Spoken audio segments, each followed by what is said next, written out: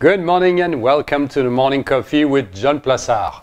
Today I'm focusing on the potential end of oil supply. The think tank, the Shift Project, details how recent changes in the oil market could really jeopardize the European supply of black gold.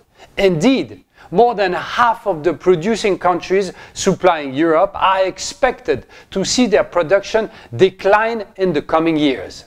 Russia's production and all of the countries of the former USSR, which supplies more than 40% of the European oil, appears to have entered a systematic decline in 2018.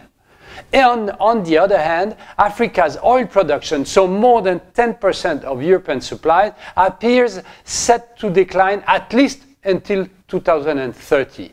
According to the study, the world's peak of so-called conventional oil extraction was reached in 2008, and without major investment by producers, the world will run out of oil as early as 2025.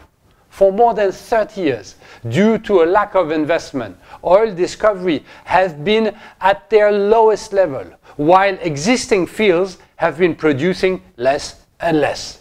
A situation aggravated by the crisis linked to the new coronavirus. The Rystad agency estimates that peak oil could occur in 2027 or 2028, and with it, a real oil shortage for European countries. So the question today is, why are the European government not speeding up the transition to green energy? Thank you very much. Have a great day. Read my morning and keep on winning.